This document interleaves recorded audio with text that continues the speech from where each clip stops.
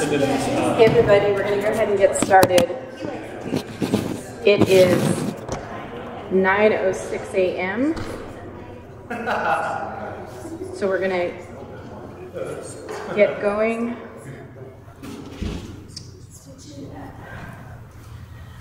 All right, thanks everybody. So I now call to order this work session, Assembly Retreat. It's Friday, September 9, 2022. We are noticed from 8:30 a.m. to 4 p.m.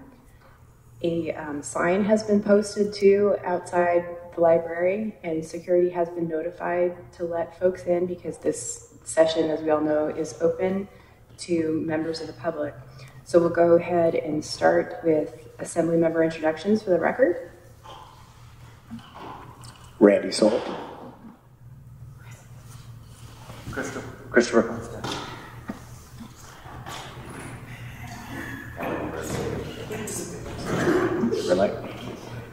Hello. Oh, Cameron Perez Video. Suzanne LaFrance. Austin Quinn Davidson. Felix Rivera. Meg Zalato. Forrest Dunbar. Daniel Bull. Kevin Cross. Pete Peterson. Jamie Hines. Claire Ross. And I don't believe we have anyone on the phone. Ms. Allard has asked to be excused, and Allie Hartman will be joining us again here in a moment. So first off, thanks everybody. Someone suggested we might introduce the member of the public that's here. Yes, indeed. We are joined by a member of the public. Oh, this. Can you introduce him? He can't really. He's not We are joined by Wilder Quinn Davidson, who you may hear him commenting in the background. He's a little unruly. Point of order. Nothing else. All right, thanks everybody for being here this morning. Appreciate you all making the time to participate in this retreat. I want to especially thank Claire and Allie for organizing this event and putting everything together and making all the arrangements. This retreat takes a different approach to some of our prior retreats where we have focused more on individual subject matter experts addressing the body and focusing on aspects of the job, whether it's ethics code or dealing with the media. This time we have a more collaborative approach, and Claire and Allie worked with members and took feedback, and a lot of the feedback was around having something more interactive. Is that? Mm-hmm. Yeah. Thanks, Claire. Appreciate you doing that. Some of you also mentioned that you like the process we use for ARPA, and we don't get too many opportunities to openly collaborate, and hopefully this will be an opportunity to do that today. The more we can work together around common goals, the better the outcome for our community. And I do first want to acknowledge that we function in an unusual environment. My background is in the corporate world, and so many times people say, oh, government should be more like business.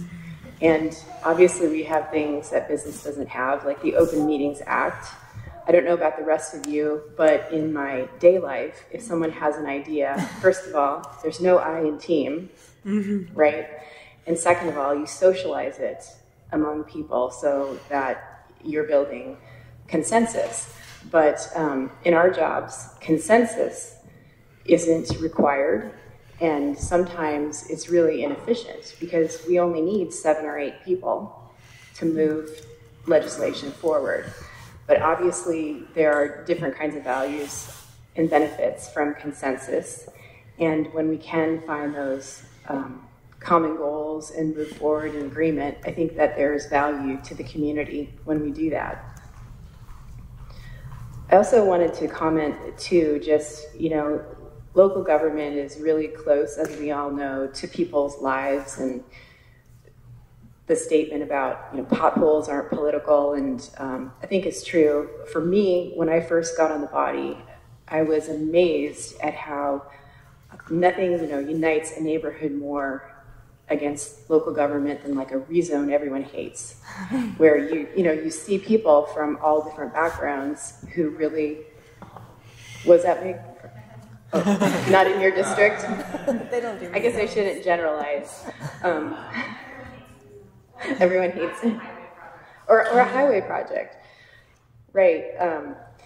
And so that really actually helped me to look at the role in terms of solving problems and working with people, and we encounter a breadth of issues, from noisy roosters to noisy cars to, again, rezones and land use and liquor licenses. I mean, it's pretty remarkable, all the issues that we engage with. But I believe when we do focus on the issues, we get a lot done. That's one of the reasons too, I really appreciate Robert's rules and how, we don't speak to motive, because when we do, we're not focusing on the facts and the issues, and it's part of what helps us get things done. I also want to say that given the difficulties, or I shouldn't say difficulties, but the unusual environment and how in some ways it's not conducive to collaboration, it makes me just really appreciate this group and how when we look at our goals and our strategic plan, and thank you, Felix, for being so instrumental in moving us forward on that, we do manage to find ways to achieve consensus and collaborate. And, part of that too is the willingness of members. I mean, this is kind of like the ultimate peer review, right? You're not just having ideas critiqued by others, but it's publicly and it's recorded. And so you kind of have to have a thick skin. And I think that willingness to really dig in and scrutinize ideas is to the benefit of the community, and we come up with better outcomes as a result.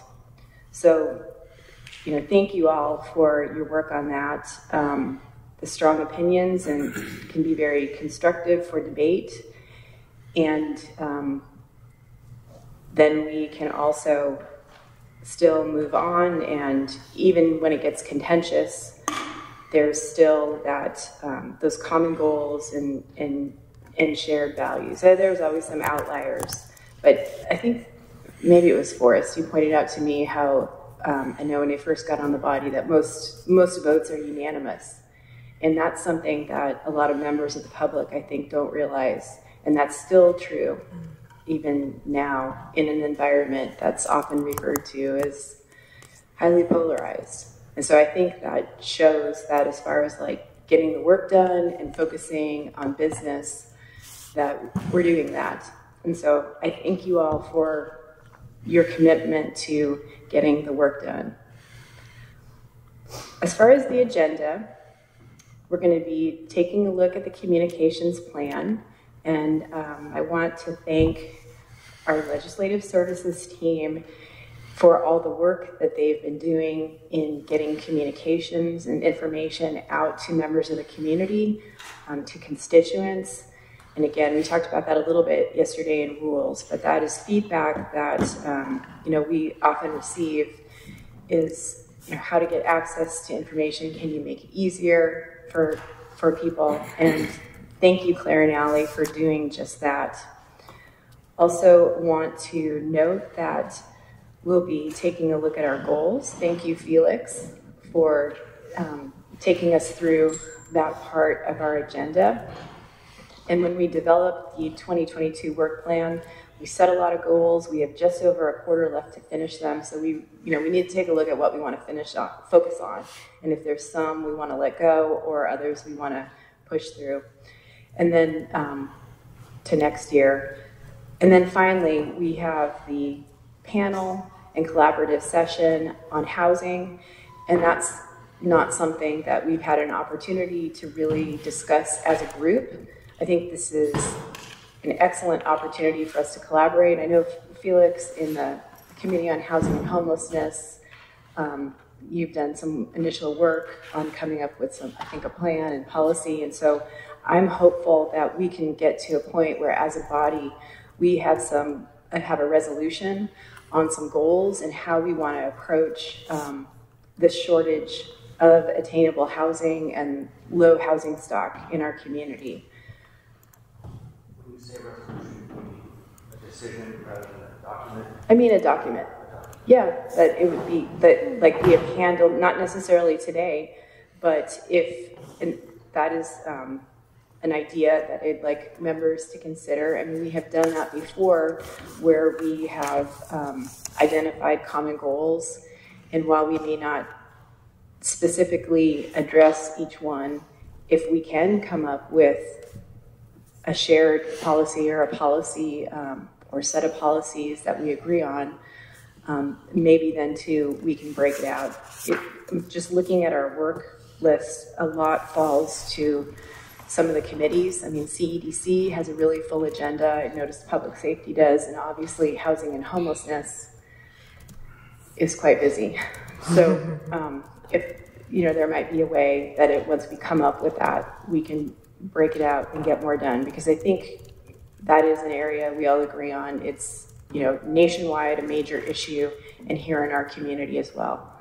So I will stop there because I see we're already 3 minutes over, but I look forward to digging in with all of you today on these issues. And again, thank you so much for making the time to be here. And I just wanted to say as well, thank you for letting me serve as chair. I appreciate it, and it's an honor to serve, and I just appreciate all that you all do to serve our community. So with that, I will turn it to Claire and Allie. Are you? Can I say something just briefly? It's a little adjacent, but Sure, go ahead. just quickly, since you brought up the Community and Economic Development Committee, I was on that for a little while, and to be honest, I was pretty disappointed in the committee because it felt like we mostly just evaluated marijuana and liquor licenses. And there was some talk back when Becky Wint was here. I talked with her, and so did John, about, you know, could we make it so that there were kind of like the Board of Equalization, there were another body that evaluated those, because really it takes the bulk of our time in that committee. That's not about exciting economic development in our community. It's about approving licenses. So anyway, it's been a conversation ongoing, but just for the new members, and maybe who, you know, if someone wanted to pick that project up or kind of reinvent that committee, or maybe we need a new committee, like maybe we need a marijuana and liquor license committee, and then we need an actual economic development committee, because I don't feel, that's why I left the committee. I just felt like it wasn't very interesting, to be honest. Actually, I think Kevin was going to, okay. Yeah, I think that the timing is interesting on that matter, because at the time we were at the tail end of the very beginning of the industry, and now they just don't come like they did. We get a couple a year, maybe just a handful. Yeah, and when we streamlined with my Pete and my project, and maybe Kevin's project, to streamline the licensing requirements to biannual for cannabis, we reduced that load in half again. So I think that might be resolved, but the question of what's the mandate for that committee is a good one.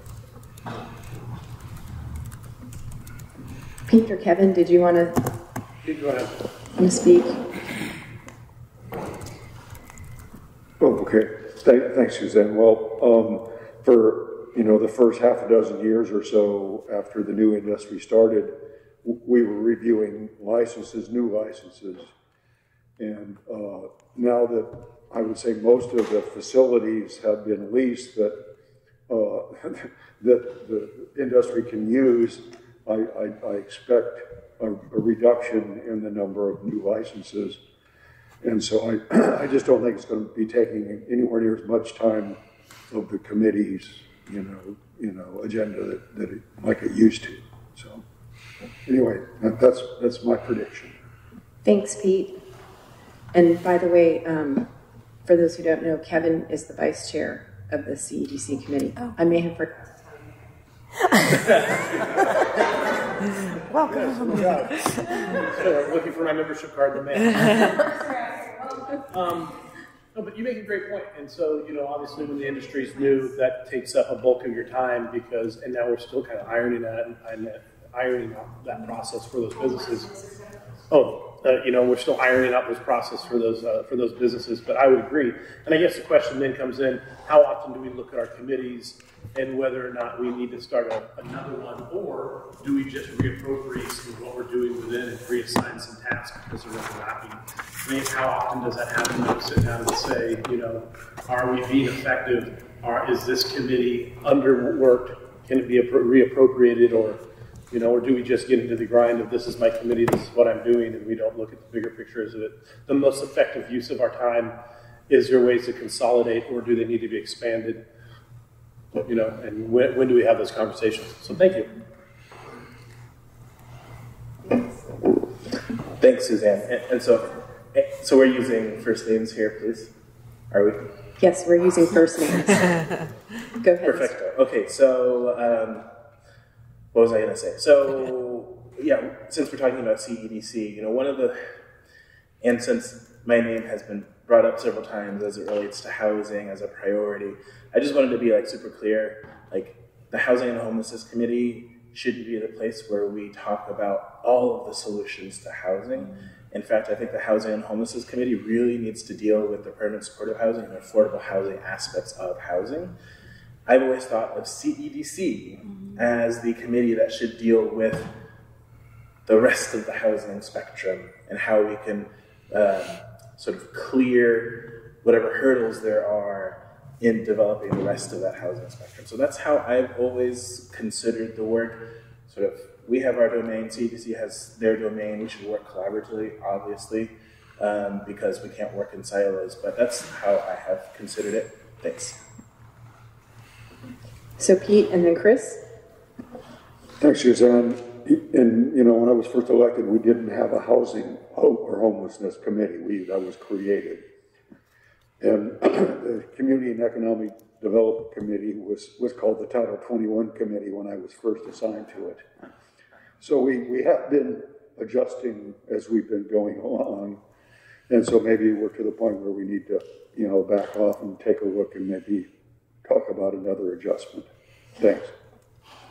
Thanks, Pete. Chris? Yeah, so I think this speaks to a broader concern and opportunity, and we don't have it in the agenda today, and so we don't have to take it up today. It could be in the Rules Committee, and it could follow a process where each committee reviews its kind of mandate, what its mission is with its members, kind of outlines what they think is going well, what they think is not, and what could be going on. And then we have a third column of what are issues that are taking up a lot of our time that might need a committee. And then annually, we should do a process to review the work of the committees and refocus them if needed. I think that's a process we should engage in. We probably won't solve it today, but it's a good idea.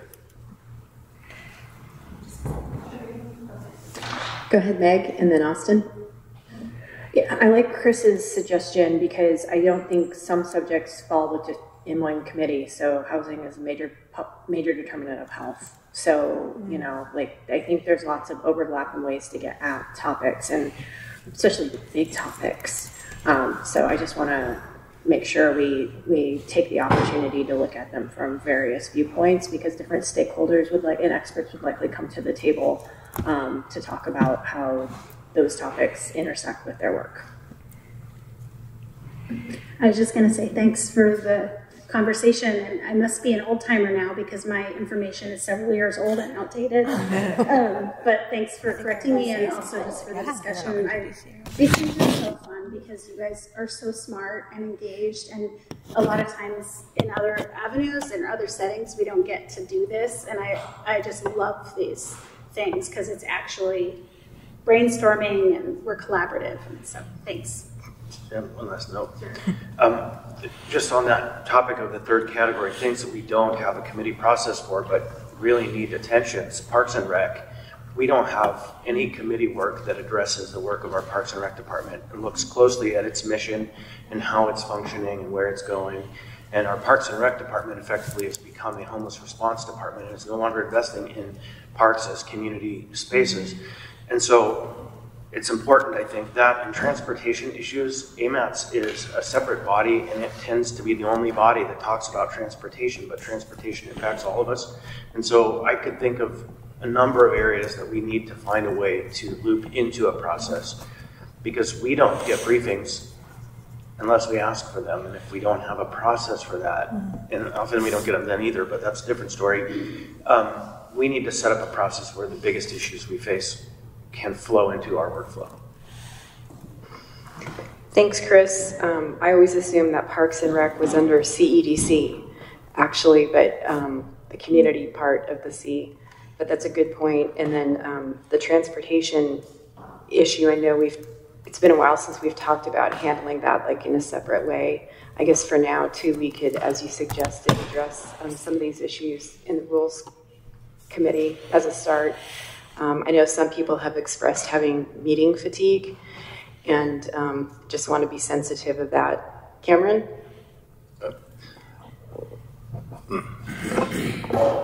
Oops. Okay. Hi.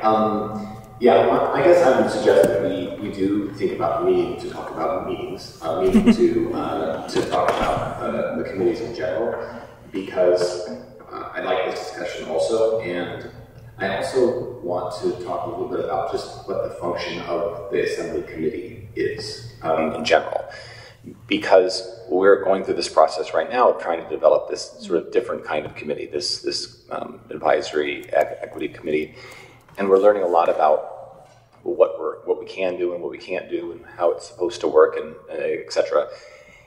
And it's always been a challenge for me to really understand what the function of these committees are, and whether they're about sharing information in a different setting, whether they're about developing potential ordinances and resolutions. What are they for? And I think they don't all have to be about the same thing, but I do think it'd be healthy to have a discussion about what the function of them are. And I think we're in a different environment right now with this administration than we were in the previous administration, and so they have changed purpose in some ways. And so I would just encourage us to have that meeting and to be really explicit about what we feel like the functions and the purpose of those committees are, and make sure that we're expressing that publicly as well, so that the public knows why we have them and what they're for. Thanks. Thanks, Cameron. Pete? Thanks, Suzanne. And, I just was reminded that when I was in the legislature, there was just talk from leadership about creating a committee on committees. And the press had a field day with that. And so I would just recommend that we not create a committee on committees. Thank you. A task force? Chris and then Meg. This will be it, but I agree. I have noted on my paper here, Committee on Committees, the legislature does that, but our Rules Committee effectively can work that way. And I think that much like Mr. Dunbar's principle of a time schedule is a ceiling, not a target, one of our goals should not be to create more committees, but to figure out which committees broadly address the concerns, and then if there's time and bandwidth for that committee, take it on. And then if there's not, then we could do special committees and ad hoc committees and other work that needs to be done. But it's the goal, I think, isn't to expand our array of meetings that we need to have. It's to make sure we're using the time that we need most effectively to meet the mission of our targets. So I think I had Meg and then Randy. Thanks. So I will always find time for a committee to meet about transportation. I get excited about transportation. I know there's a few of you other ones out there too. So, but I think that the reason I mention that is, I think as part of this examination, and when I had the opportunity to talk to Spenard Community Council the other night, there's 6 representatives that ultimately go to that meeting over time, is I talk to them about what I'm excited about and what I concentrate on, because I can't become an expert in everything that the municipality does. And so some of that's relying on committees. Also, some of that's relying on some of you all to be experts in these areas. So that's how I view part of this as well, is I don't want to be on every committee, and I don't want to be a part of every discussion, because I know what really fires me up and what I'm really interested in. And I hope that we have that kind of symbiotic relationship where we kind of rely on each other to divide up the work. Thanks. Thanks, Meg. Randy? So I guess just building on what Cameron said, I'd suggest each committee really goes back and reviews their charter and make sure it's clear what they do. And then as a whole, we make sure there's no gaps, that everything's covered. But also, it helped us, and again, sort of still being new, a lot of the meetings don't start off with what we do while we're here. So it might really help the public if you start off a committee meeting saying, hey, here's what this committee is about. And it'll help get the audience in place. If they want to talk about something else, that's not part of this committee, and help, I guess, shorten the meetings and make it a little more crisp. Thanks, Randy. Felix? Thanks. So I just have a sort of logistical question, because I see a lot of people taking notes. So is that sort of are people taking notes so that we can keep track of these ideas and then see possible implementation? Okay, great. Because what I don't like having is retreats where we talk about a lot of things and then nothing happens, and so we're here a year later. Thanks. Yeah, we can definitely, I think, follow up and have some after conversations and rules. And I know Claire and Allie are documenting, I'm documenting, and we'll take some of it and see where it fits on rules and keep it under unfinished business, Chris. And I just wanted to note too that it does seem like a good time to revisit committees. I know we've done that regularly. In fact, the agendas for committees have changed, like they include legislative priorities. I think some have the mission statement, which is on the webpage, budget priorities, but it's a good question. I mean, do we want to use the committees more to enact the goals of our strategic plan? I'm not sure we've completely necessarily approached it with that kind of overlay. It's something to consider. Okay, so I think now we can move. One of these days, Allie, you will get to tell us about the communications plan.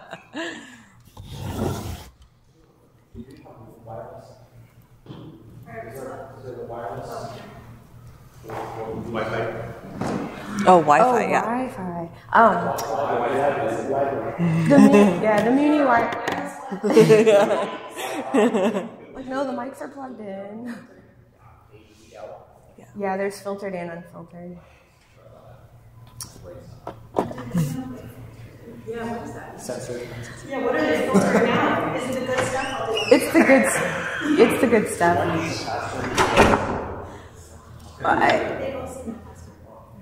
Because children use the internet here, they have to have a filtered one for youth use. So some people think maybe that one's the better one to get on because less people are on it. It's higher speed, but they're both really high speed. So.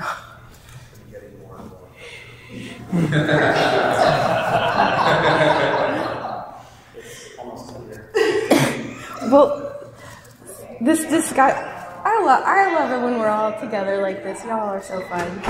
Okay, so back to the communications plan.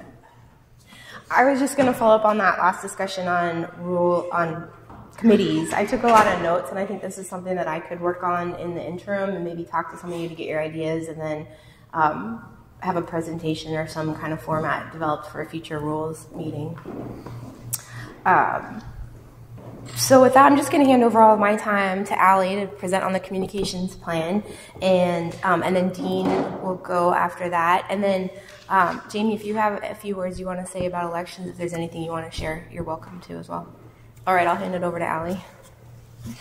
Sweet, today's the day. Woohoo!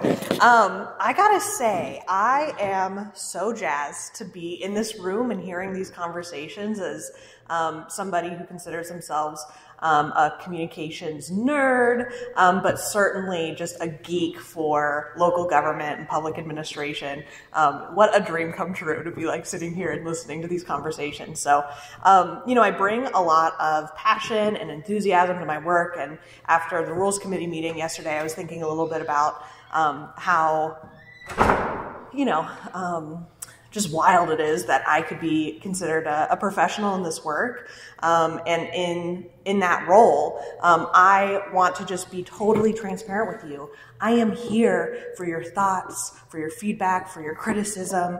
I want this product and what the Assembly produces to be as high quality as possible. And I think that that happens by, as Suzanne was saying earlier, right, a level of scrutiny and a level of, really critically looking at what we're producing on your behalf and making sure that it reflects the values, the work that you all do. So thinking a little bit about the conversation that you all just had, one of the things that I'm really excited about with this plan is that it really tries to amplify the key messages around the priorities and work that you're doing, that you all set, where there's intersectionality between committees and between areas of expertise. I really want to amplify your voices and help the community know that they can trust the people in the room to understand what their problems are, to solicit feedback, and to be a part of the conversation. So, excuse me. So this communications plan is something that I'm really proud of, but it's also definitely a work in progress. And so throughout this conversation, and when you get the chance to review the paper draft form, my ears are absolutely open to you, and I welcome your feedback, just honestly. So I sent out a paper copy. It's got a draft watermark on it. It's a work in progress. And if you didn't get the chance to talk through that, after rules yesterday, I've even started to kind of come up with some ideas about what I could foresee changing or tweaking to better reflect kind of your goals moving forward. So today, this is a quick little overview of that plan with the intent of describing some of the strategy and the philosophy behind doing this type of planning over the course of 2023. So I want to start by recognizing what the goals of the plan are. And these goals are kind of a means to an end to really strengthen public trust in local government and the Assembly, and to move toward what I consider to be a fundamental pillar of local government, which is engaging the people in visioning the future of their city. So when I talk about lowering barriers to increase public access, it's with the core belief that the public should have access to be engaged in the process, right? I want to amplify key messaging that includes your priorities, your goals, these key topic areas, and make sure that people know that those are things that you're working on. And then increase the reach of Assembly business. And as we talk a little bit about audiences here shortly, you'll see what I mean. I see audiences, I think lots of communications professionals try to dissect audiences by demographic or different groups of people. But I think looking more broadly at Anchorage, we live in a really diverse community, and it's not fair, I think, to put people in buckets around their identity without recognizing kind of where they're coming from or where they're at in life. So I see kind of 3 tiers, and I love a 3-bucket system. So you'll see a lot of 3 buckets throughout this presentation.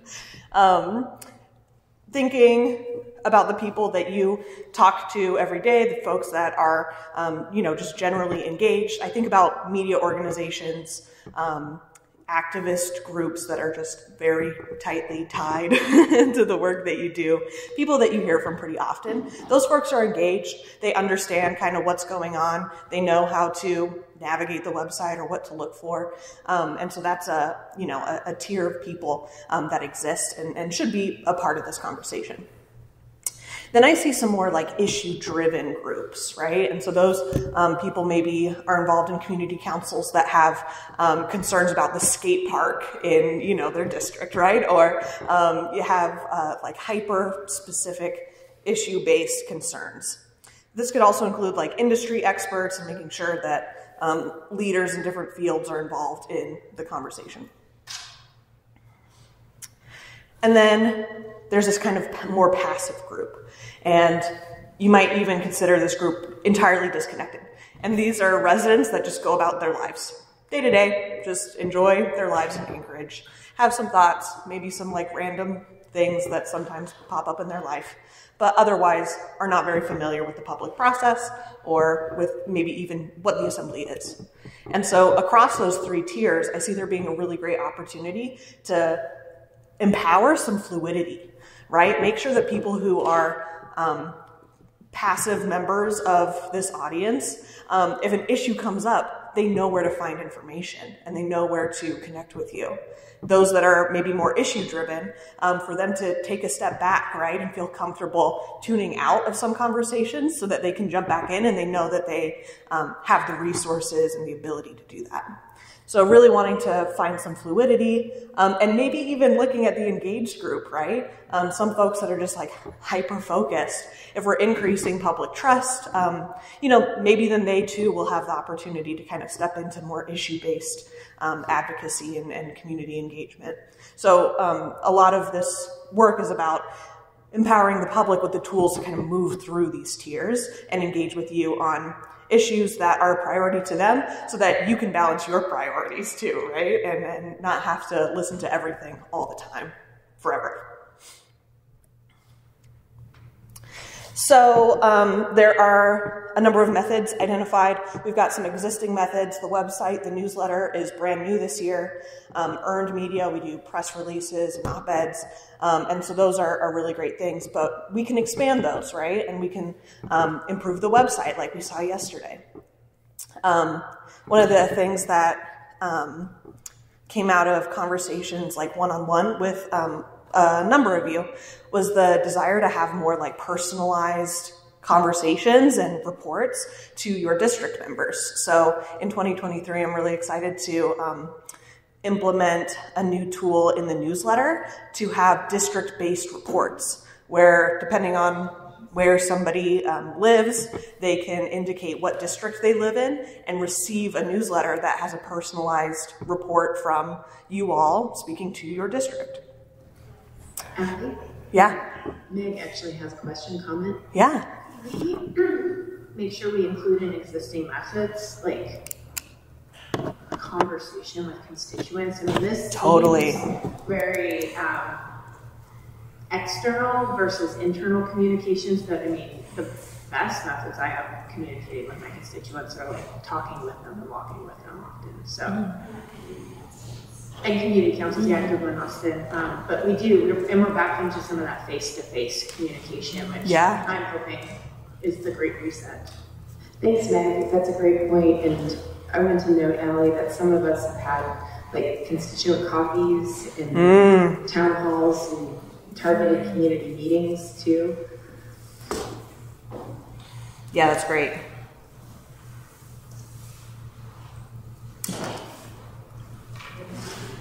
You know, it might be good is for us to like I use Microsoft Notes for my community council reports, is maybe if we all probably do something like that, is share that with her and say, hey, this is what I'm using. What I use on a daily basis. You may see, hey, I can combine this and make it easier for everybody.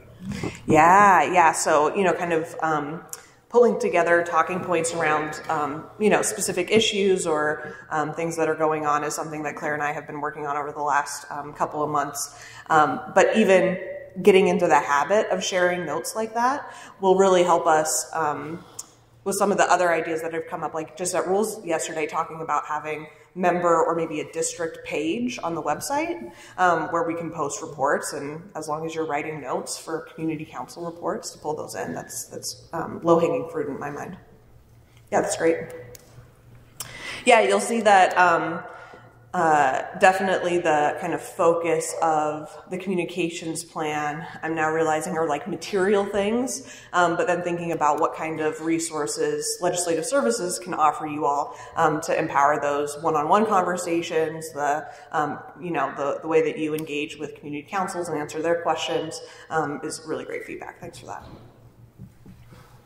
And so, in addition to expanding some existing methodology for distributing communications and amplifying your messaging, would love to incorporate and strategize around how we would implement some social media presence. I think the conversation that we had yesterday was so enlightening and really, really helpful in kind of wrapping my mind around, in some ways, why I am presenting the ideas that I'm presenting. Because I think that there is an element of social media that is, just throwing ideas out into the ether, into the world, and letting them be consumed, right? And so I think that if there's a clear strategy or a clear objective behind what content is being put out there, to the point of having a really high standard, that consistency is something that, I think people that use social media really appreciate. It performs well across various platforms, depending on the platform. And so today we'll talk a little bit about those ideas. Overall, throughout the website, throughout the newsletter, throughout things like social media, but then also thinking about the materials that you use, giving presentations, etc. I think branding is a really great opportunity for the Assembly to have some consistent materials and consistent templates that you all can use. So a piece of this puzzle is something that we're calling the Style Guide, and that is about typography, about graphic design, about that kind of stuff, so that we can maintain a consistent look and feel. And these are some of the values that I derive from conversations with you all about maybe what that personality of the Assembly as a whole might look like. So one of the things that I think is a great opportunity for us is using place-based images, references, etc. in Assembly's, look and feel. So when I talk about having like a district-specific section of the newsletter, to use photos from your district, right? So that people identify with that area. In the website update, to be using pictures from across all the districts so that every district has representation throughout the website is really important. I also see a great opportunity in kind of our physical environment, recognizing seasons as a universal experience. No matter who you are, wherever you live in Anchorage, you are experiencing the seasons. And so to reflect seasonality in the communications work is easy. It's maybe more subliminal than a lot of the other more overt messaging that we'll do throughout our communications. But I think it adds a really polished touch and indicates to people that we're all in this community together, and has a really unifying, kind of factor to it. And then to be connected, right? To have action-oriented and intuitive navigation is something that I'm prioritizing across the website. Communications should really speak to people and be meet them where they're at. So that means maybe sometimes backing off of some of the jargon, helping to explain what an AR is, because plenty of people don't know, right? And we'll need to understand what the purpose of a committee is, right? Why is this group coming together in the first place? And so that's something that is incorporated into this brand. So this is maybe how some of that look and feel plays out in social media. Here I've totally mocked up, this is totally fake, a Twitter account for the Anchorage Assembly. And you'll see that on the left-hand side, there's a summertime image of Westchester Lagoon, and that could change into autumn, into winter, and into spring. Twitter, I think, is an exciting opportunity for the Assembly to pilot a social media presence because it's super easy to automate a Twitter feed. And in this case, it would be pretty simple and I think an interesting just pilot project to automate meeting information. So when a new meeting is added to the agenda or to the calendar, to tweet that meeting is happening. And we've actually gotten comments through legislative services from media organizations, from constituents, like, how can I know when there's a meeting added to the calendar? Do I have to check every single day what the Assembly calendar looks like? And so to put that information where people are, which is on their phones a lot of the time, I think is an easy way to start dipping toes into the social media world and seeing what the reception is. Yeah, Meg. So who uses Twitter in Anchorage? Like, I don't have any clue. What's the... Make sure to turn into a lady.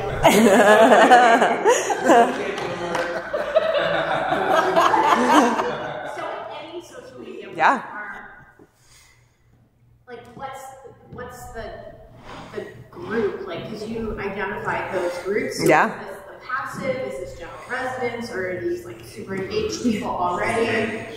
So I don't have a good sense of what Twitter is. Yeah. That's a really great question. Yeah, totally. And there's an element of the written communications plan that outlines kind of demographically maybe what types of residents may be using certain platforms. So there's a written element to that.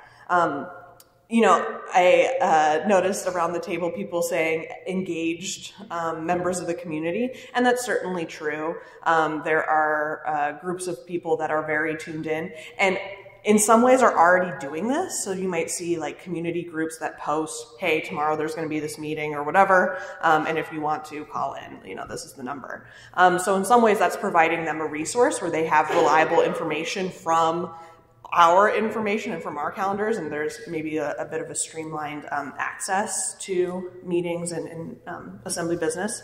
On the other hand, there's a lot of people on Twitter who are not engaged in assembly work, right? Using Twitter consistently helps amplify what you're doing in the algorithm, and as something like this is used and is a resource that is available, if something were to come up and there's a meeting information available on Twitter, I think that you're preparing for an opportunity to be able to respond to something that is like a current issue or a hot topic or something that bubbles up. So being being present on the platform gives you the opportunity to respond and maybe reach people that aren't otherwise engaged. So Hallie, I saw Forrest, one in the queue. No? Oh, okay. Well, I know we don't tend to confuse the two of us. No.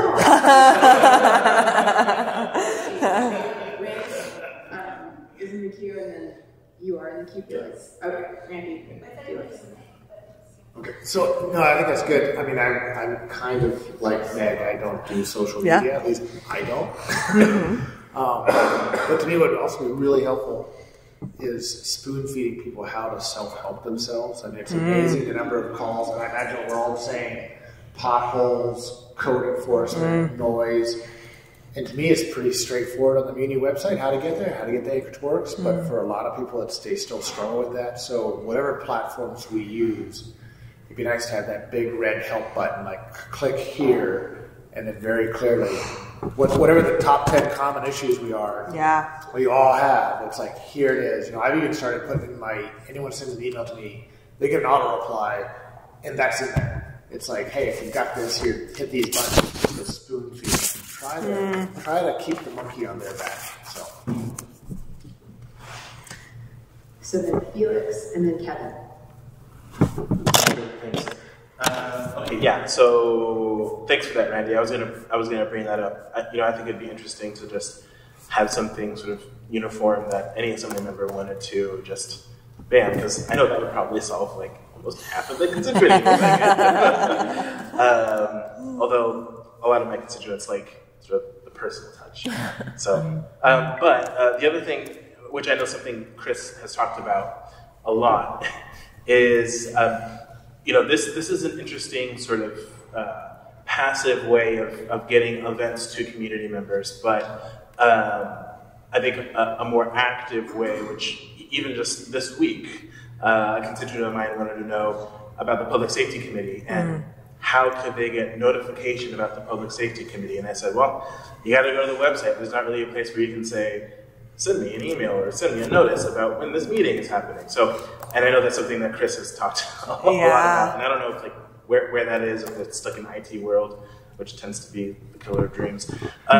So. Yeah, right. And the third thing, sort of unrelated that I wanted to bring up, although interestingly related. So at 10:15, I'm going to be stepping out to do an interview with Lauren Maxwell.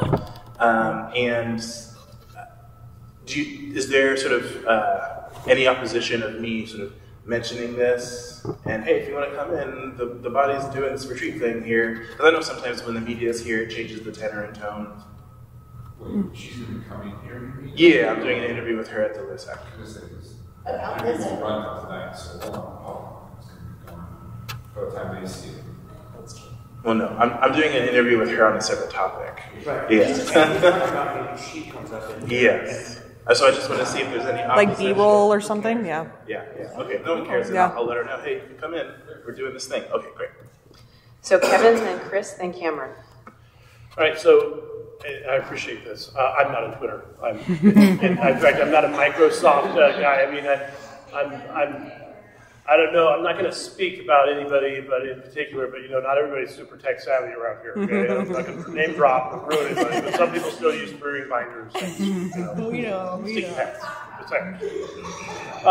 But our greatest strengths are often our greatest weaknesses, and on the Muni website, it will tell you the greatest strength is you can find, if you know, if you are persistent enough, you can find everything. Yeah, totally. But it is 10 pounds of crap in a 5-pound bag. Meaning that it is a lot to go through and hard to find. So as far as communications, part of what you have and what Randy's speaking about, I have people calling me about stuff all the time, like, oh, that's fantastic. I've seen it there somewhere. Yeah. Give me an hour to start digging into it and see if I can find where it is, and then I'll send an email 3 days later like, oh, it is the 87th link on the bottom of the 3rd page down here. That's where you can find that information. So perhaps part of that communication is how do we reorganize our municipal website so that it is scratch and sniff simple for those cave people out there who still use 3D binders. So, thank you. I have some thoughts on that we'll get to here shortly. Chris? Yeah, thanks. And I think the new design, even though it's challenging to get new, is always challenging. It does lay out, I think, the most used functions very cleanly and efficiently. So some of that has been sorted to the side. And last week, maybe 2 weeks ago, there was a test email sent out with a newsletter. And actually, when that came out, I thought, oh my God, we're getting closer, because if you actually look at that email, it has the fundamental framing for how we might do a subscription system to the content streams that are available, like every time we update a committee page kind of a thing. And so I think the next step on that project, if you aren't already working on it, is to start subdividing the content areas that we do the most work in and think it through. So I actually was inspired when that accidental or test email came out, because I could see that's the work towards the goal of making it easy to subscribe to content areas. You've got about 5 more minutes. Okay. So next is Cameron, then Daniel. Once they take over.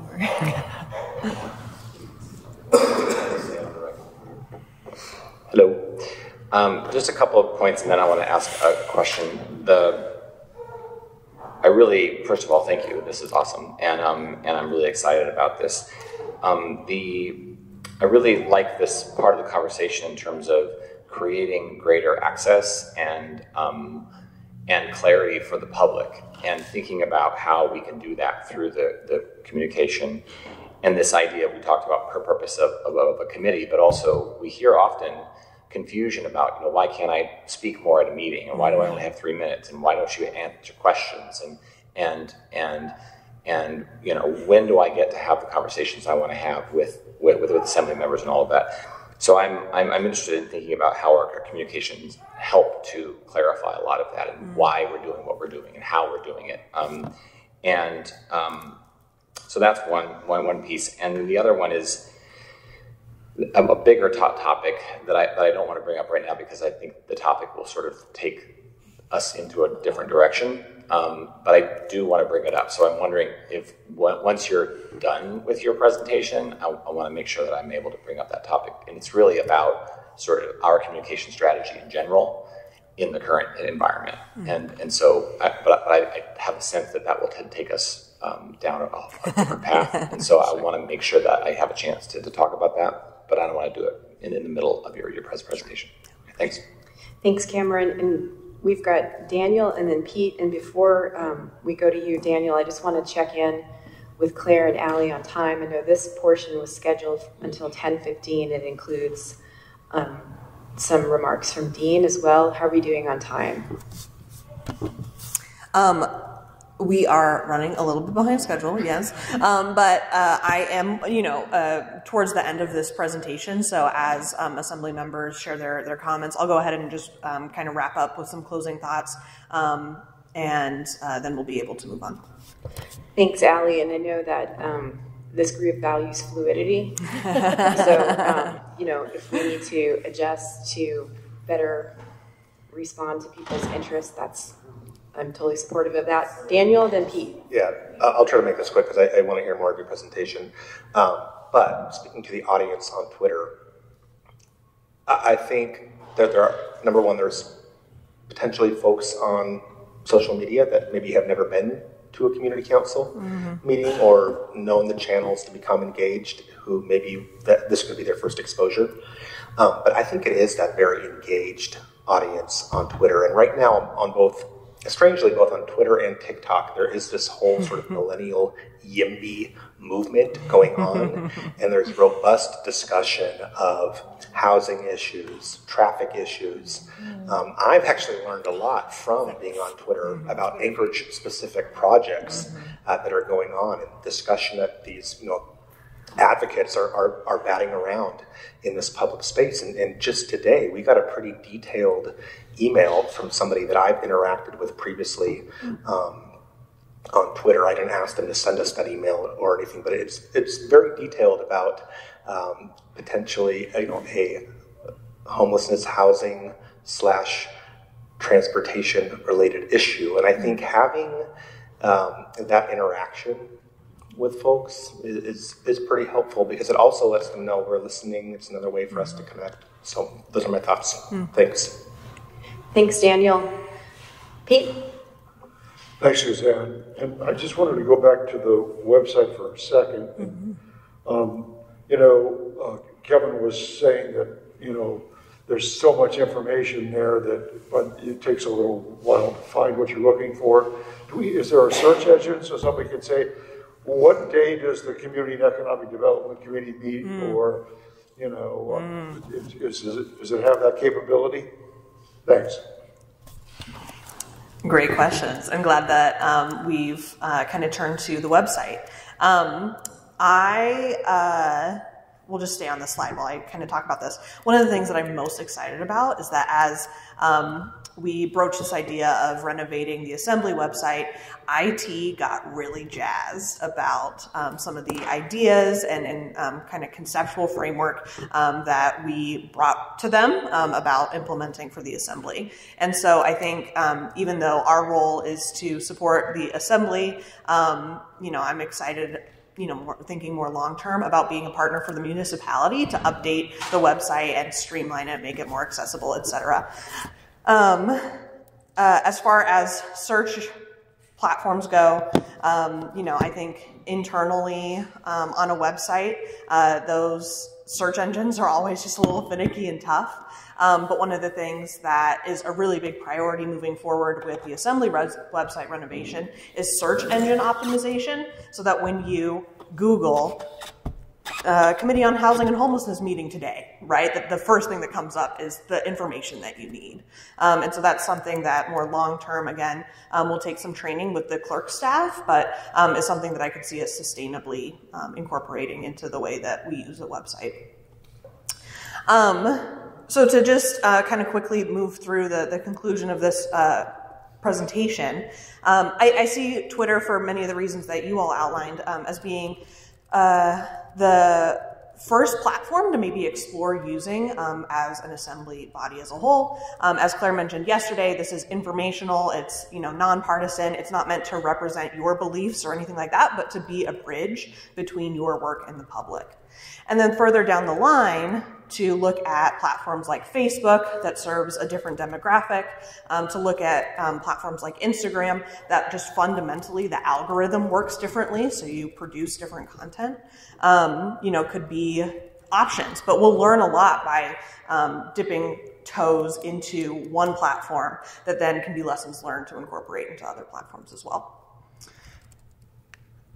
Circling back to the website, we did a little bit of a walkthrough of the new web design. As I mentioned yesterday, it is going to be incremental, and so a lot of the things that you all have spoken to about engaging or connecting people to committee work, you'll start to see some improvements pulling through. So one of the things that is on the horizon that was considered low-hanging fruit by IT is to assign the assembly events calendar into committee categories so that we can embed your assembly calendar for the committee on the committee page in a way that's automated and then also alleviates clerk staff from having to update. Next meeting is on this day, et cetera, et cetera. So on the assembly homepage, the assembly calendar will be embedded there, and people can go to the assembly homepage, just the main website, and see what events are coming up that day and what meetings are happening that day. So some really exciting things. And my goal is to see this breakdown of where people are going, what type of content they're looking for when they visit the assembly website, to evolve and change. Right now, the majority of people, almost 60%, are looking for meeting information. And if we can present that front and center, that I think alleviates a lot of the digging that Kevin was talking about, where you're weeding through and trying to find the right page. There were, at one point, Claire and I were looking, there were like 3 different meetings pages to be looking at, right? So to consolidate and streamline that experience hopefully means that then we're seeing an increase in people accessing issue-based information, right? Learning about the Assembly's focus on housing and homelessness and how it pulls together from lots of different committees and what kind of work is being done, so that then their engagement in those committees is more informed and more meaningful and engaging. Pete asked yesterday about the number of visitors, and I misspoke. I had the wrong number in mind. Here in this time period, which is from a couple months ago when I first started preparing this presentation, April 30th to June 30th, almost 7,000 unique visitors to the Assembly website. So again, something that we'll continue to monitor. Yeah, nearly 7,000. Is that, Go ahead, Chris. Thank you. Does that include the streams, the YouTube streams for our meetings? That does not include streaming, although that would be another interesting thing to keep in mind. There were a couple of times when we were seeing upwards of 15 and 20,000 people in a 4-hour period tuning into our efforts. And so we might ask, I don't know who did it last time, somebody to generate a report of our participation on the streams over the course of the last couple of years, just to see a good analytic of that, because that's where people are really engaging with their work, I think. And then I did find a slight clunk in the new layout, and that is the way we present the member pages. So it's by district number, and for the most part, people don't know their district numbers. And so it added several steps to get to where I want to go from where it was, which is not generally a good idea, but sometimes it's worthy. But I think coming up with a method to help people also visualize or attach to the name South Anchorage Eagle River, because the numbers don't communicate to most people. That's a very wonky bit of information to know the district number. Well, and it's easy enough, on that page, there are tabs, right? And so just for consistency, it was nice for them each to be the same size and have the same number, right? But to update that to the actual district name is easy. That's awesome. I think you can leave the number, just put it as just a line break below, or whatever way it works. But I think a little bit more information will help people get there quicker. That's super helpful. Cool. I identify, again, I love 3 buckets, 3 goals that, these analytics will then go toward measuring, right? And that's how we know that we're making progress. That's the opportunity to come back to a rules committee and reevaluate how this is going and come back to it. So ultimately, the overarching goal, right, is to empower people to be a part of visioning what they want their city to be and look like. Today we are in September, which is wild, and we are in phase 1 of this kind of pilot process. So updating the website, the look, the feel, the way that the content is laid out and the way that users navigate it, and feedback like what Chris offered is exactly what we're looking for in the next couple of months, right? Also, before I go on leave, I would love to provide you all with, a more finalized version of the communications plan that includes a style guide and some of these templates for you all to use if you have, presentations or press releases or any of those things that are coming up. Then looking to 2023 is where we get into this, more detailed implementation. And you'll note in the communications plan, it kind of outlines month by month what we're looking at. I'll just highlight that I would love to offer kind of a Q1 report in early spring. And that will include some movement on these committee pages. And so across the clerk's office, we've maintained a conversation about what the website could look like and how it could better serve them. And so they sound really excited about updating the committee web pages and presence and streamlining their ease as well. So I'm hoping to be able to report back on that in Q1 of 2023. Thank you so much, Allie. We've got Meg. Just really briefly, I appreciate how you set out the numbers by the districts. If the district number bar, the green one at the top, could also take you to find a blow-up map of the district, especially after redistricting, that would be really helpful. Finding your district on that other map is not like the ones you gave us for our office walls. That map could be there. Then you can get more into what the streets are, because I'm still working on understanding where everything is from redistricting. Yeah, and one of the things that isn't covered in this presentation but is included in the communications plan are more physical publications, including we have had this idea for a mailer ahead of the election season to let people know if their district has changed, right, if they're in a new district. Yeah, and so, I think that's, again, kind of looking at your priorities and ways to engage people. That clarification is so important. Go ahead, Chris. Yeah, thanks. And to that point, Meg, I had on my notes that rather than, or maybe a picture could pop up or something, but also on the pages, each page should have a link to the GIS map that pops up with exactly your district, so you can zoom in on your address and know if you're in there specifically, because those boundary lines get tricky. And also the My Neighborhood link, which is a little bit hard to find, where you can put your address in and it will pop up to you which district you're in by address. I think is valuable. And then finally, your point on the postcard, I would defer that question to the elections team, because they do in fact send out a postcard. Jamie, they do in fact send out a postcard for every election before, to let people know and to get a response if someone's moved or whatnot. So we might want to add to that mailer that we're already sending thousands of dollars on, something about your district may have changed and here's how you verify. Daniel, did you have your hand up? Oh, okay. Allie, were you able to? I'm taking notes. I will say there is a big yellow button on that members page that says Find Your District. That is that GIS, the GIS site. So I have so many constituents who cannot use the GIS site. Yeah, and so that was why I was asking for the picture, because then I have to try to explain to them how to use the GIS site. Yeah, totally. Yeah, that's great feedback and easy, low-hanging fruit for sure. Allie, thank you so much for the presentation and for all the work that you're doing on this. I mean, clearly it's an area of interest and concern to members, so appreciate all your work.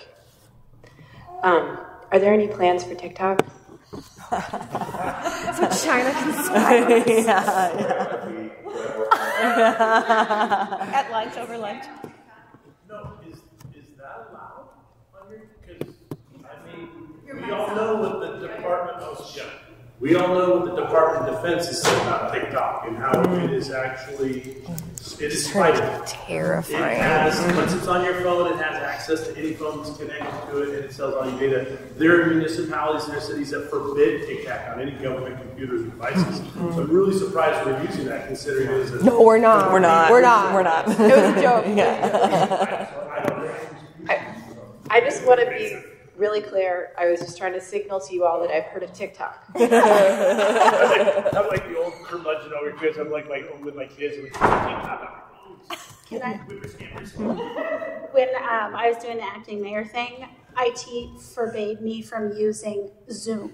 I was like, are you freaking kidding me? Like, everyone uses Zoom, so I don't think they use that point. That's a very important point. We don't use even Zoom because IT has set up dictate that it's not secure enough for the purposes of government.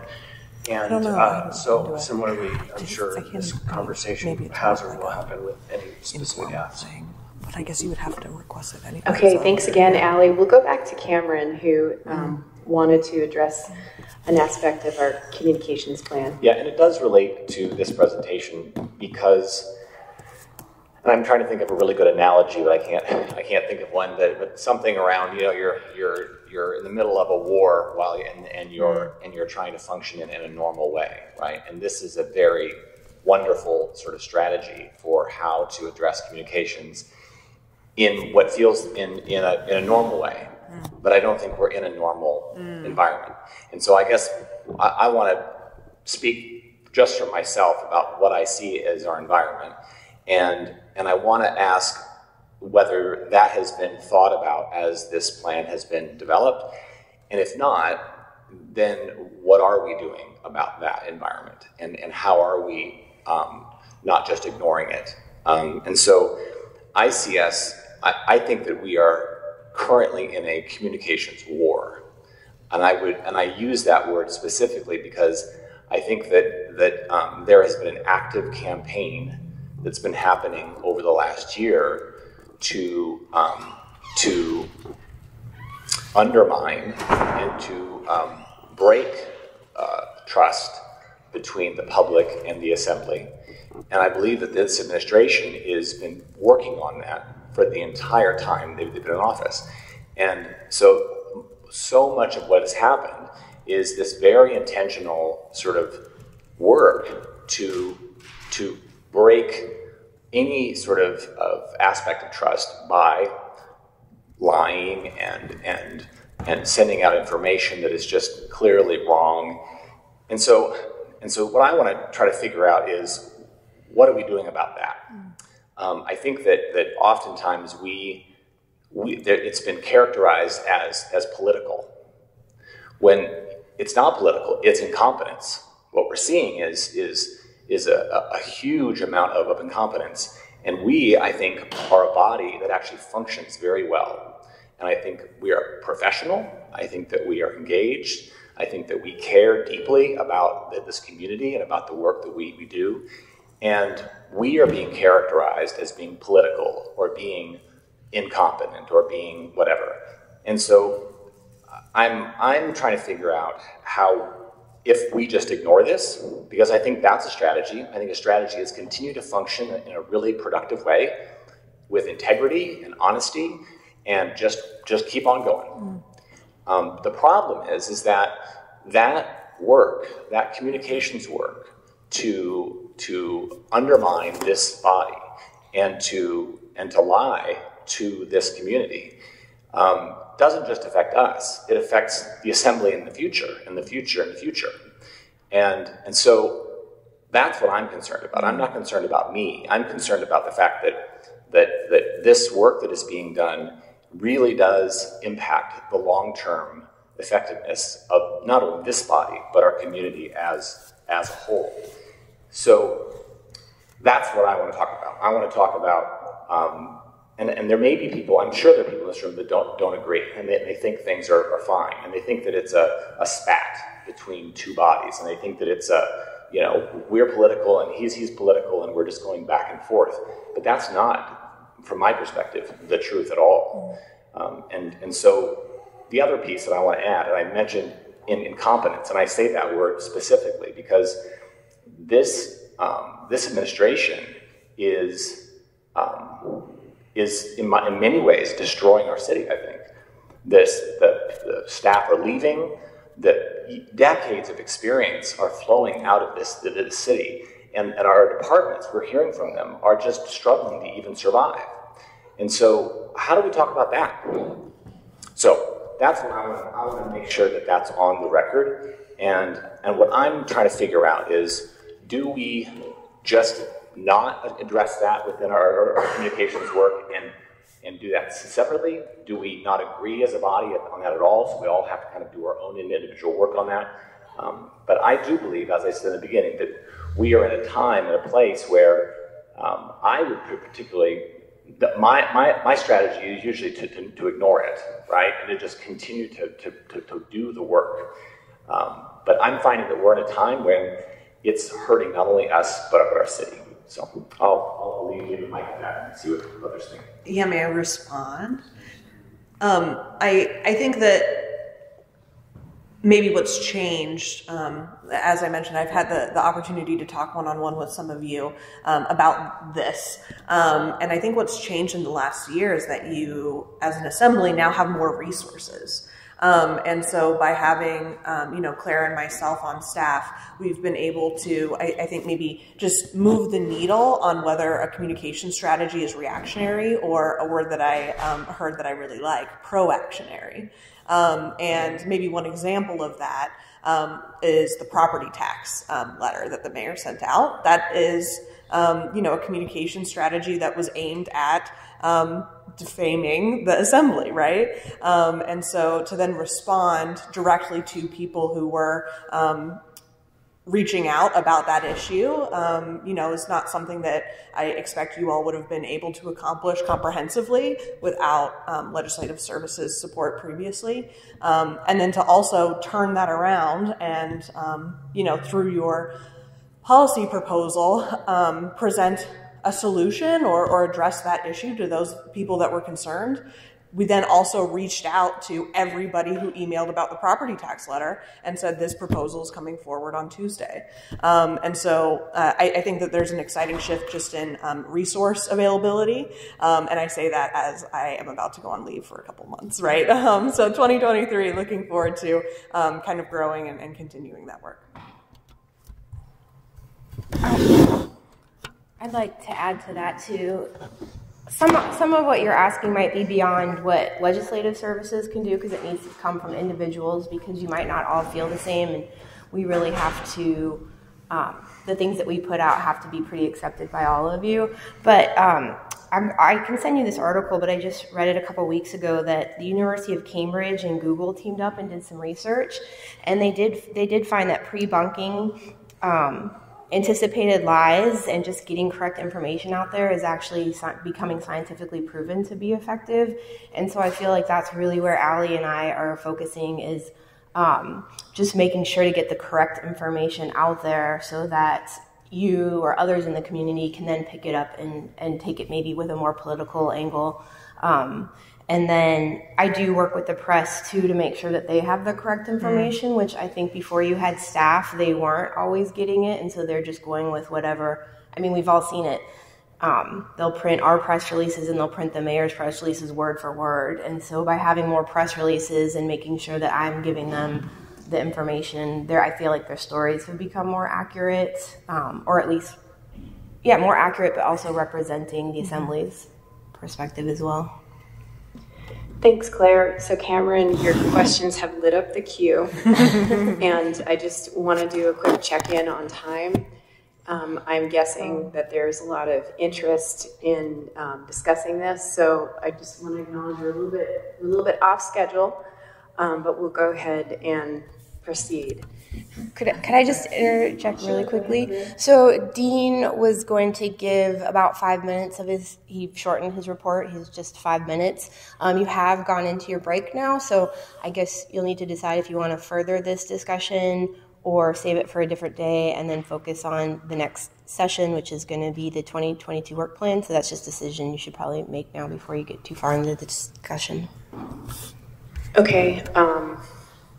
I would ask for a motion, but I'm a little bit worried about that. I'm joking. I have to work on my material, obviously. So controversial. Claire's point is well taken. Do we want to continue through the queue? Do we want to and go through the break and just kind of take breaks as needed? Go to Dean now, come back to this. Preference? Vice Chair. I'll be very quick. So, okay, I'm hearing go through the queue. Okay, so we'll do that. I have Chris, Randy, Forrest, Austin, and Daniel, and then anyone else, of course, who wants in. Go ahead, Chris. So first, for the record, so everyone knows because they can't see the emails, we invited the administration to participate in this process several times and in several different ways, and they opted not to participate. So any frank conversation about our experience with the administration that might seem by this record unaddressed or unrebutted, and that a rebuttal may come another day, they were invited and they opted not to participate. And so Cameron's question really is, do we say nothing? Do we respond as a group? What is our strategy? And I think that the leadership has been working hard to respond and but as much as possible. It's tricky with the legislative services staff because, as they mentioned, they do work for all of us, and it puts them in a difficult spot when even members are having dueling press releases. And we have some great care to apply to this issue in the sense that when Suzanne was traveling, we had this press release that was drafted, and it had information that was not distributed to the public, and it wasn't our place to distribute to the public. And so I intervened and said, we can't send that out. And the item ended up, the individual said, well, the chief of police said it was okay. It was related to a police shooting.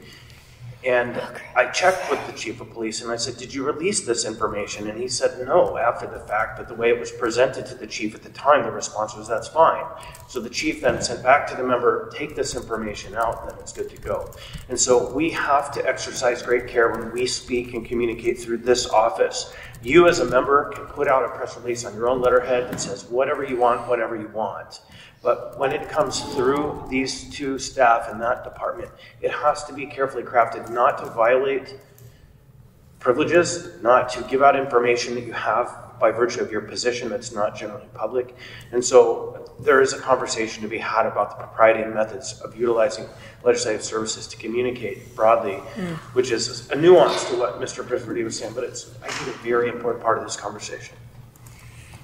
Thanks, Chris. Randy? I'll be briefer than that. So I just follow Cameron. The administration, I think, definitely has a communication problem.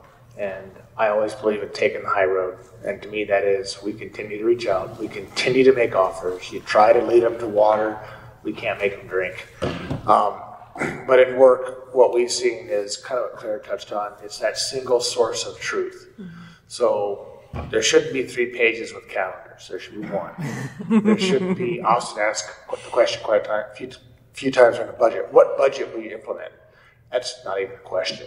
There's only one budget, right? And it's just lining everyone up to say, we point, everyone that comes to the webpage, here is the budget. Here is that answer.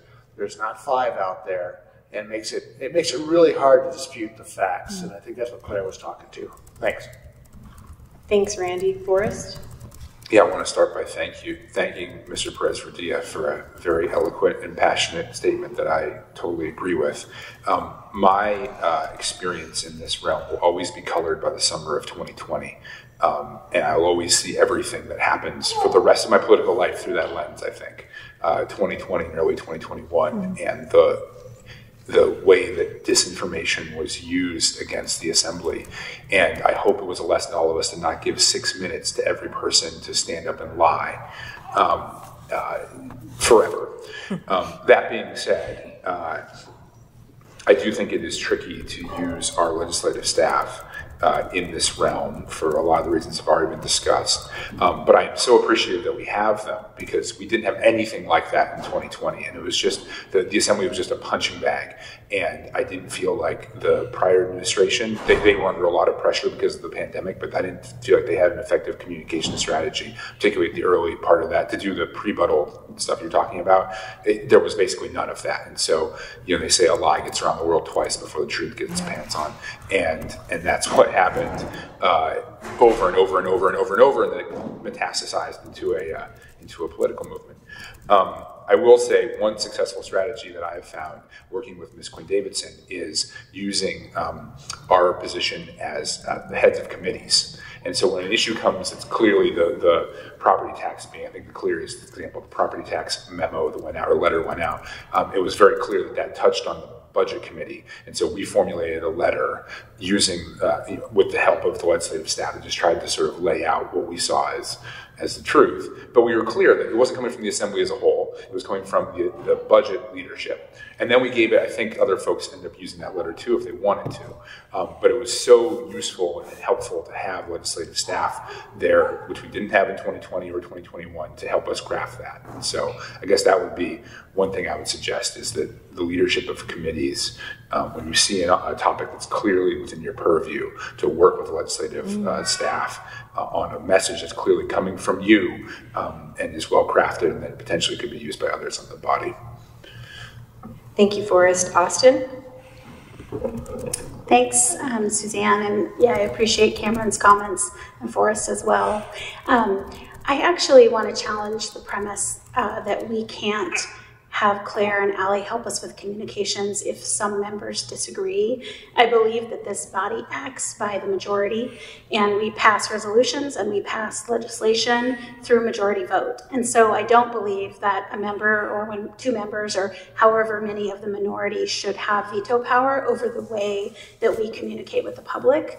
And I think your job is to work with the chair to portray the facts, but also to talk about what we have done as a body.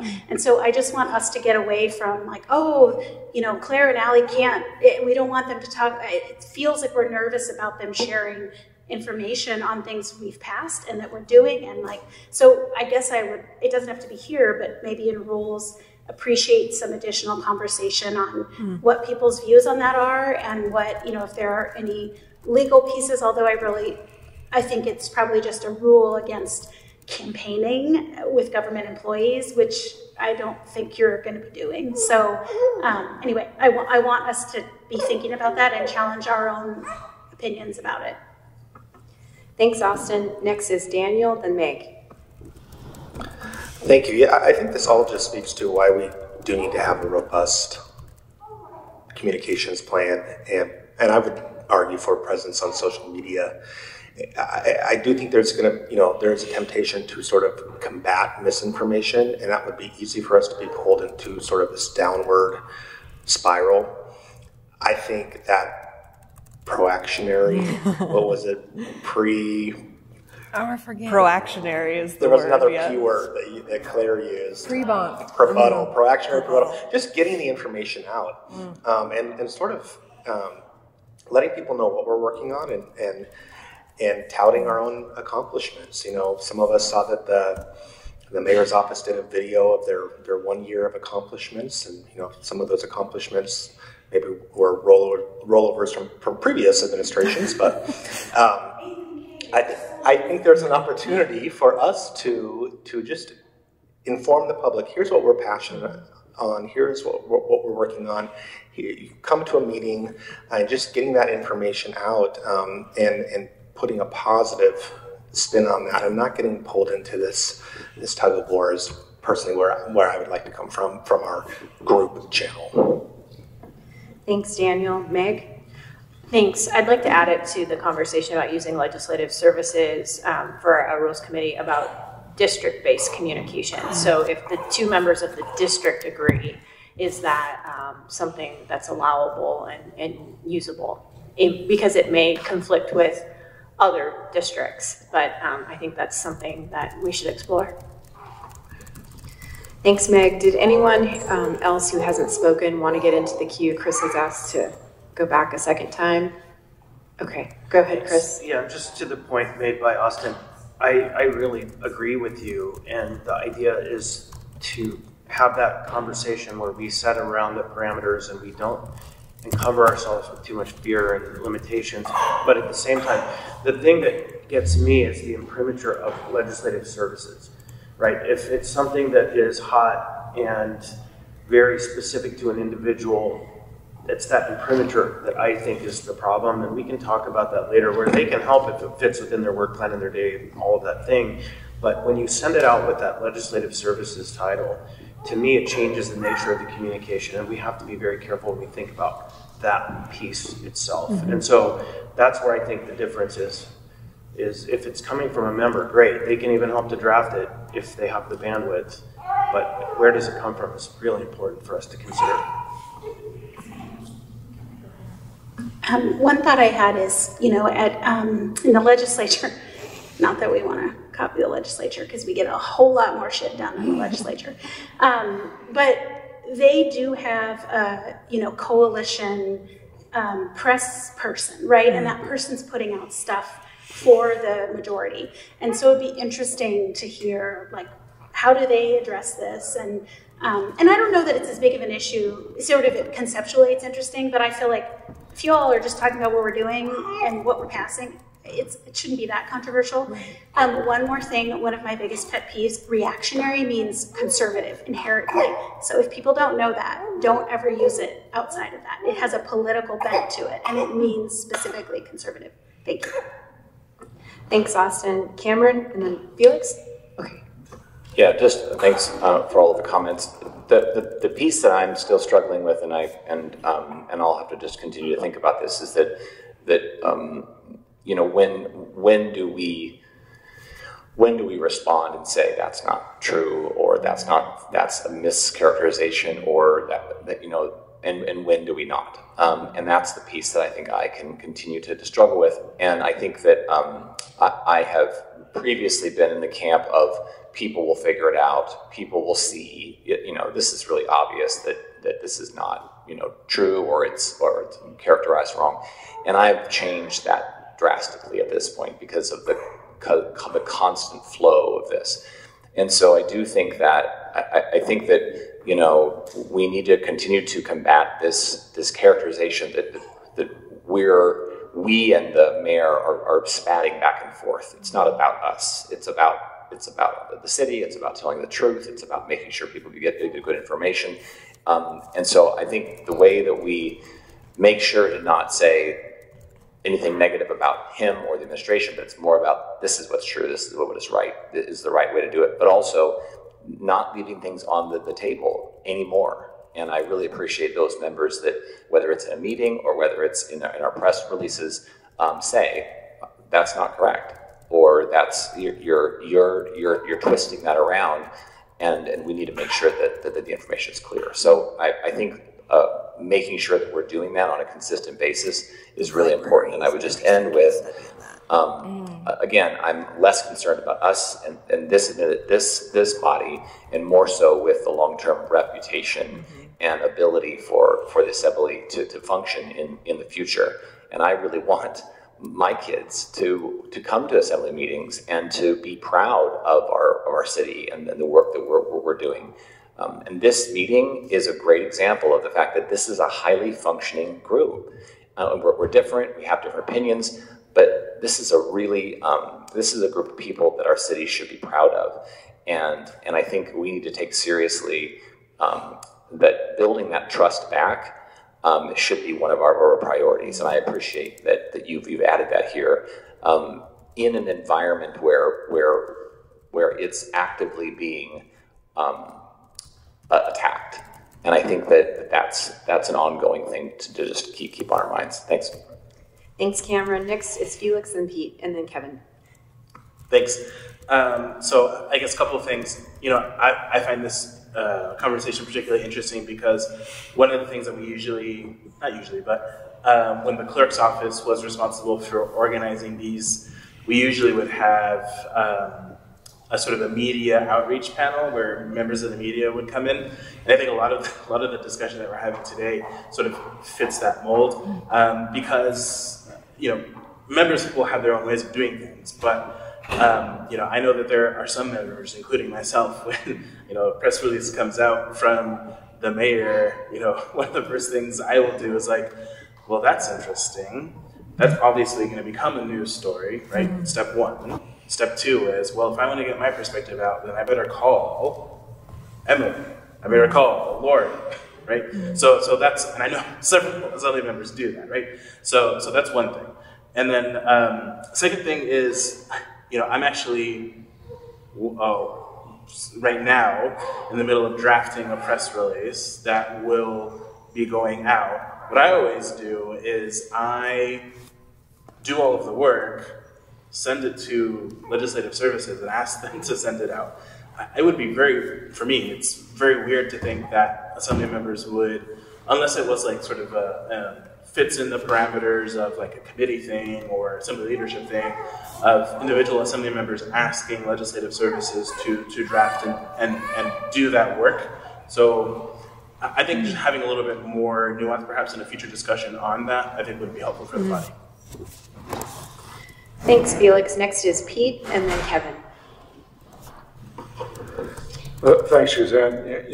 And stepping back and kind of looking at what we're discussing from a 20,000-foot view, it sounds like we're talking about creating an assembly blog, so to speak. You two ladies are the truth squad. And I don't know if that's what we're actually doing, but that's sort of what it sounds like, just from my point of view. Thanks, Pete. Kevin?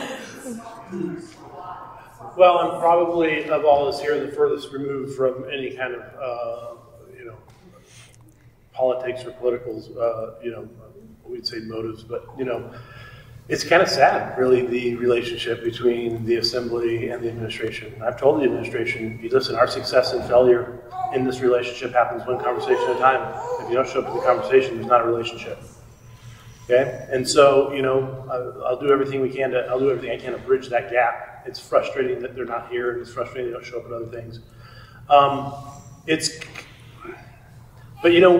all I can do is control our actions and how we respond.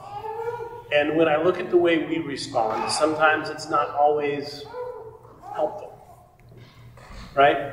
And I think it's really important that as frustrated as we get, my children don't always behave the way I wish they would behave, but I know that they have great potential within them, and I know that as long as I'm patient and I'm loving and I'm really concerned about what's in the best interest of our family, I'll break through. But they're going to do it the way they're going to do things the way they want to do. But it's always very careful before we send out. And we speak from the cuff. We speak when we're at the podium with the mic and you get heated, that you always think before you speak. And that it is true, it is helpful, it is inspiring, it is necessary, and it is kind. And we don't always do that. We are not always kind. We do not always inspire the best out of people. And despite that people don't behave the way that we want, or administration doesn't show up when we want them to show up, we do not bridge that relationship by fueling animus. And I would just encourage us all. We can't control what the administration does, but we can control the way that we react. We always act in an inspiring, necessary kind of way.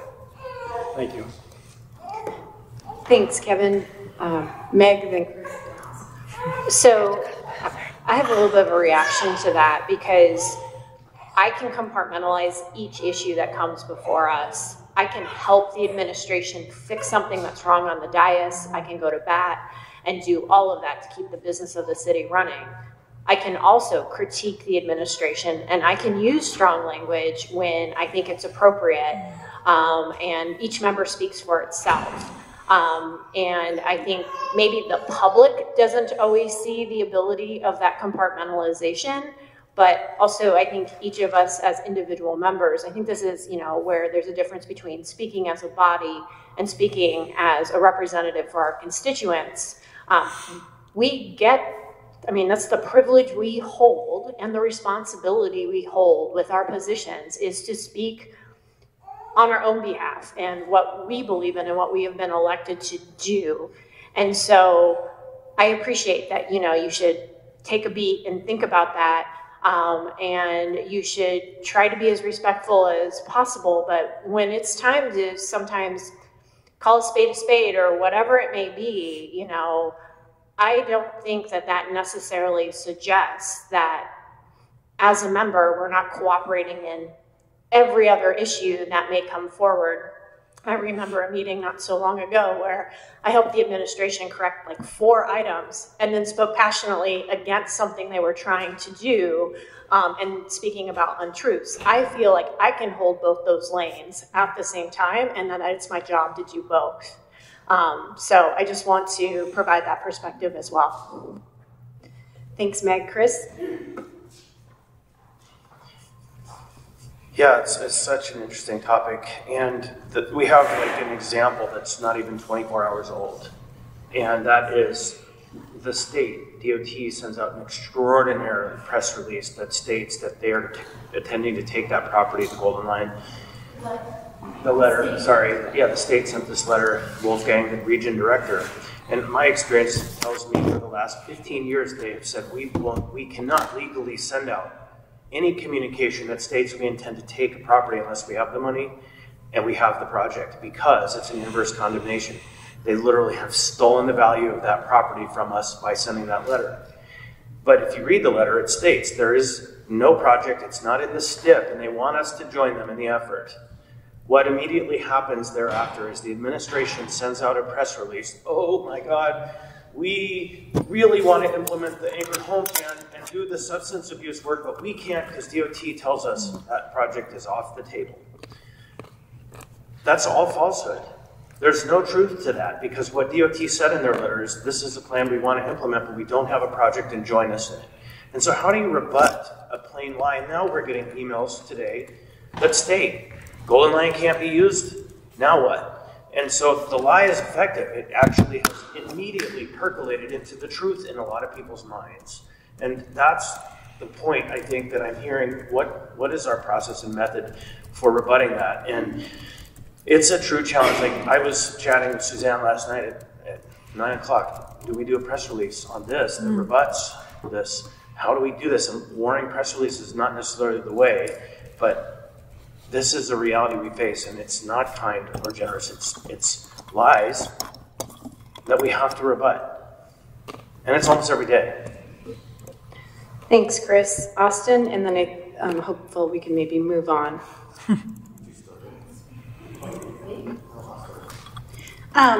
Whoops. So a couple things. I appreciate what Kevin, what you're saying, and I think in an ideal world, that is what we would all do. And you know, for me, when I was in the sure. Well, good luck. Can you feed him too? Okay, thank you. Thanks, Suzanne. In an ideal world, I think that is true. I think and you know, when I was in the acting mayor role, which by the way, the same people who are now in administration were percolating lies during that time in front of all of us, and then they became the government. So it's really hard for us after years of, and I mean constant lies, like get up, say something that is completely untrue, and we all know it to be untrue, and then getting into government to try to break government. And it's really hard for those of us who have been enduring that for years, literally years, to be like, oh, you know what? I bet Mayor Bronson, I bet they just messed up. They didn't get back to us on this. But, you know, they have good intentions. They don't have good intentions, and that's the problem. And you may disagree with that, and that's okay. We're allowed to disagree. But years of experience has taught us that they don't, unfortunately. The homelessness experience has taught us that they don't. You know, they dropped off people. Last night during that downpour, all I could think about was those people and what they did. And it's hard to then be like, oh, but okay, next proposal, next failed proposal, bring it forward, and I'll just consider it like you're doing your best. And anyway, I think there's so much baggage that has come from a lot of real experiences we've had with these folks that has made it really difficult to be open to new ideas that they bring and have trust in them. I know you said you wanted to move on, but can I quickly, I'm a Rotarian. I don't know if there's any other Rotarians in the room, but we have our 4-way test, right? The things we think, say, or do. So first, is it the truth? Is it fair to all concerned?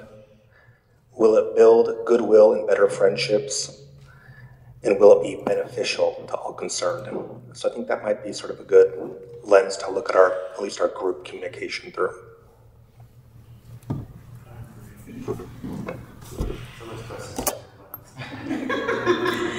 Thank you, Cameron. For the record, it was requested. I tried to get Felix to press mine. Thanks for that, Daniel. I appreciate you bringing it up. I know it's along the lines of what you were saying, Kevin, as well. Some of the points. I was a Rotarian for a bit and think that that's a really productive and useful approach. And, I'll just close by saying, as Assembly leadership, we are always open and available for conversations with the administration. And, sorry. Gonna do a baby handout. Aww, he's doing so well. Even though you've been a grouch, you've been distracted, everything still is nice to hear. I do believe every day is an opportunity. I hate the fact that we are in a conflict that many of us don't want, because we are here to do the work for our community. That said, I just agree that getting out information is so, so important. And I think back to 2 years ago, Hump Heat, when the Title 28, what we know now is the annual elections code review, came out, and there wasn't a whole lot of initial information because it had just been a regular thing that was done, and all of a sudden, because of elections and voting in the news, it became a really big issue. And unfortunately, the bloggers had the first commentary on that. And so we learned from that to ahead of time help people understand that this is part of the annual process. There are multiple opportunities for public engagement and to really provide whereas statements too that help people understand in an AM that, what is going on with it. So thank you for all your work in helping us get that information out. I think, however we end up in this conversation, that's super important. So Claire, I'll hand the schedule back to you, and hopefully we can go, I think, now to Dean. Just real quick, I'm going to step out. I got a call from my kid's school, so I'm just going to.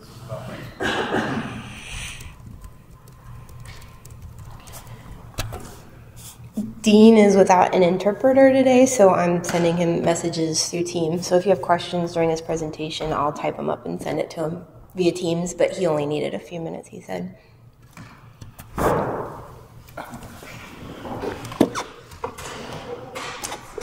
Thank you. So I was invited today to speak for a few minutes, so I'm going to talk for a few minutes. So hopefully this will be quick. I think it's also well, unfortunately, I don't have a sign language interpreter here today due to some scheduling miscommunications, so I apologize for that.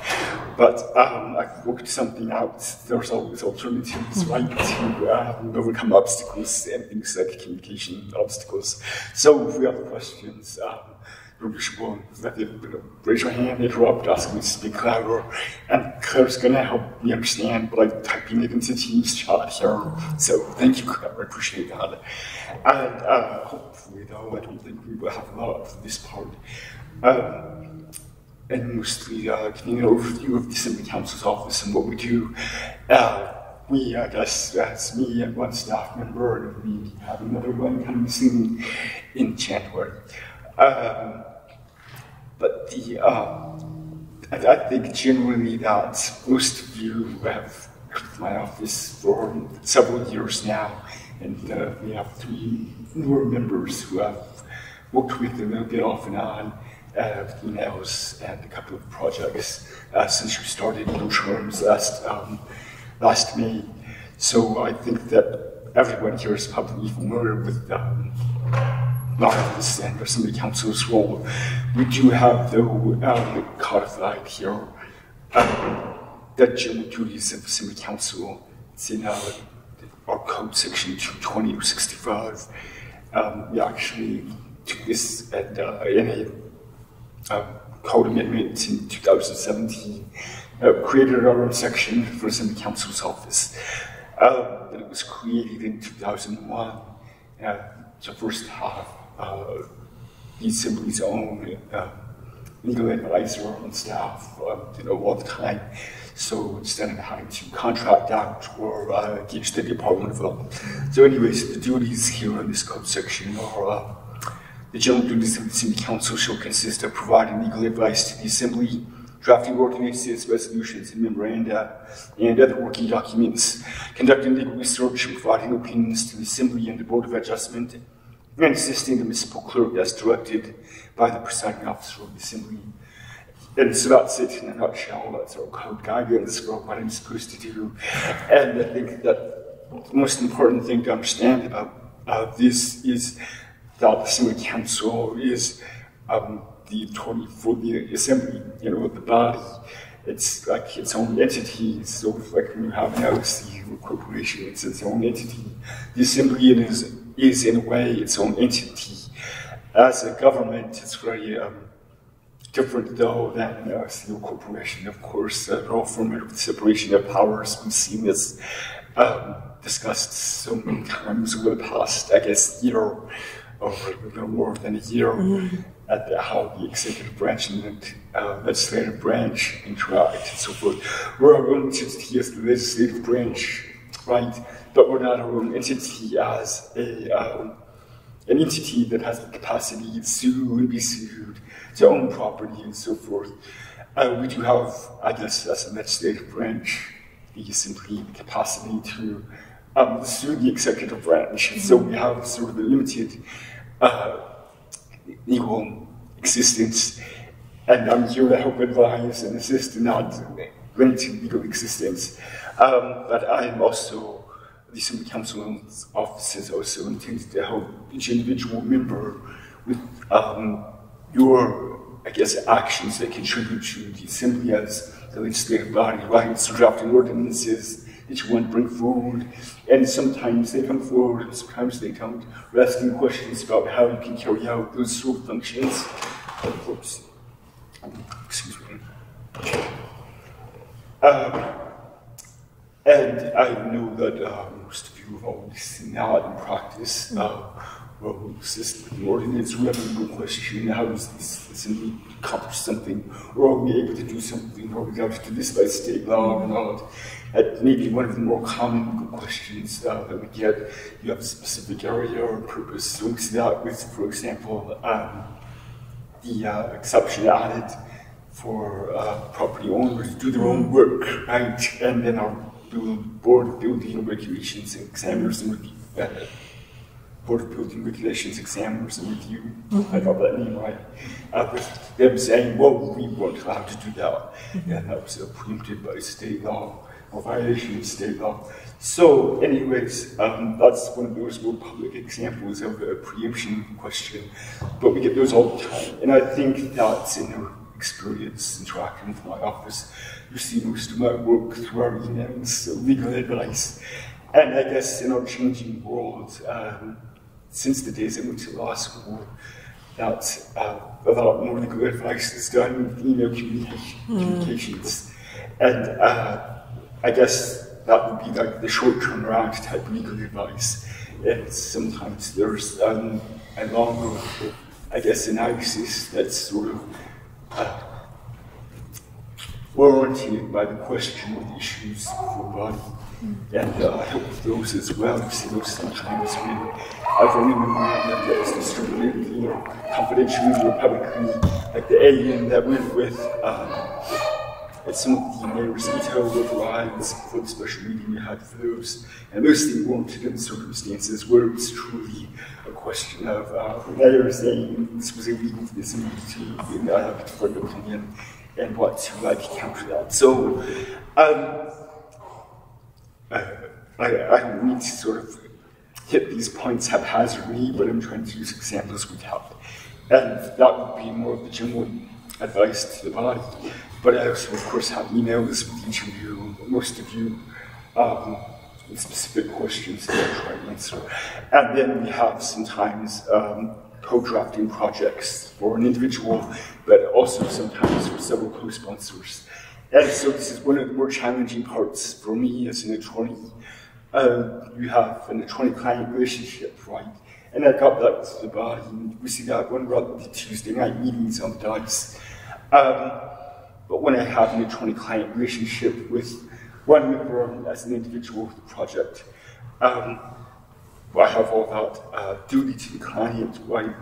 And confidentiality of our communications. And to me, it's important that I honor those, I guess, principles of an attorney's duties.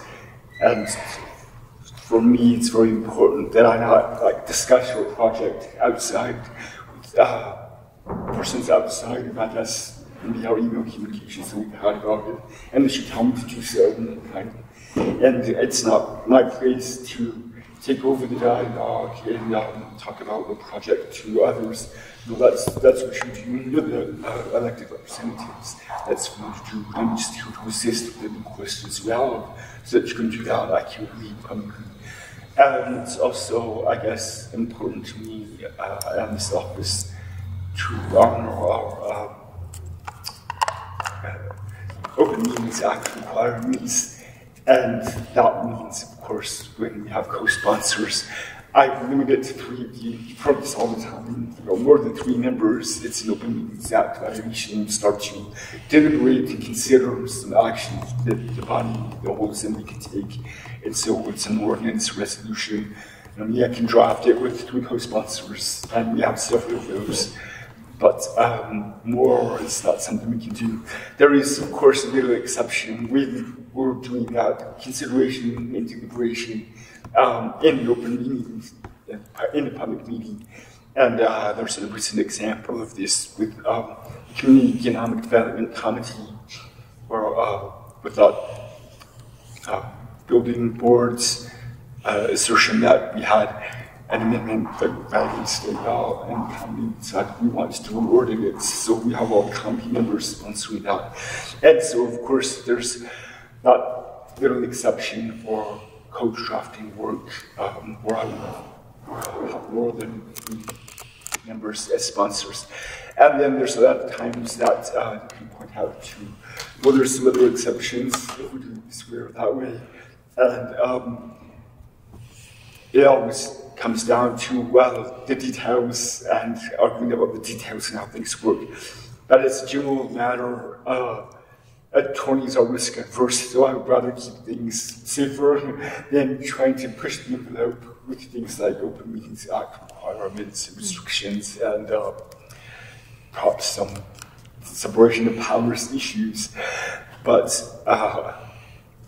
I will, of course, always leave some of the decision making on how to proceed or how to approach things to the clients, whether it's as individuals or as the bodies. So I take that direction seriously. Anyways, let's see. I think that one of the main goals that we have here is advising on the DICE at assembly meetings in parliamentary law. And then there is a lot of questions that I get from some individual members with leadership on parliamentary law, and that's the rules of procedure, right? Chapter 230 and Robert's Rules of Order. So I've always got Robert's Rules 12th edition with me. I have an info views here, so I can look things up quickly, copy and paste here. And so when a member that has a question about how this body of function, rules of procedure, it goes to there. I think one thing I wanted to mention today for sure was what might be a sense of frustration in not giving definitive answers sometimes on some of those parliamentary law questions. And one reason for that is the nature of it. Parliamentary law generally involves questions that are not justiciable by a court. And that means that it's more a political question, policy question for the parliamentary body to decide. They're the final arbiters of parliamentary law. It's the parliamentary body which is really simply for how you interpret and apply Robert's rules. Of course, if some of those well-settled parliamentary rules aren't followed, it doesn't mean, and the Assembly decides to go with it, it doesn't necessarily mean that. Now that's the end of it. Someone can bring a due process claim that, well, you didn't apply your own rules of procedure to do something, and it's going to apply all those rules in Chapter 230 Robert's rules. But I mention it because it doesn't always mean that that's it, the end of it. If a body has applied its own rules of procedure, that does give some traction to due process claim if somebody wants to overturn a decision that affected them. And this generally isn't the policy decisions you make, of course. It's the ones that have some substantive effect. Let's see.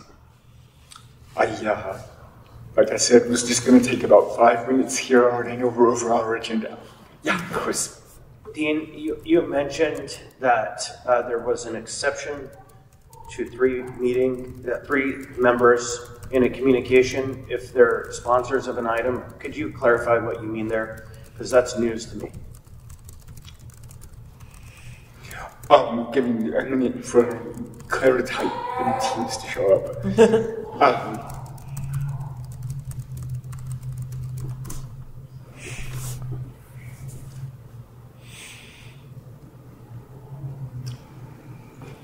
The exception is when you give direction in a meeting that's an open meeting. So if, for example, here today we all decided to sponsor an ordinance, because we gave direction here at the open meeting, I could have more than 3 members be sponsored for it. We're here in a recorded open meeting. That's really what the Open Meetings Act requires for the body to consider and deliberate. It needs to be an open meeting. For doing that here on record, I could take more than 3 members to sponsor an ordinance. The problem, though, is in the interim between this meeting and I guess the next open meeting where it's considered, we can't have that deliberation. We can't have any deliberation with more than the full number of sponsors. So we still don't usually go that way. So it's not an exception. To be safer. It's not an exception then. Okay, thank you. You can have multiple members sponsored, but you still can't have multiple 4 or more deliberating on the back end. That's, thank you. Anyone else? I don't see anyone. Thank you, Dean. I didn't catch that last part.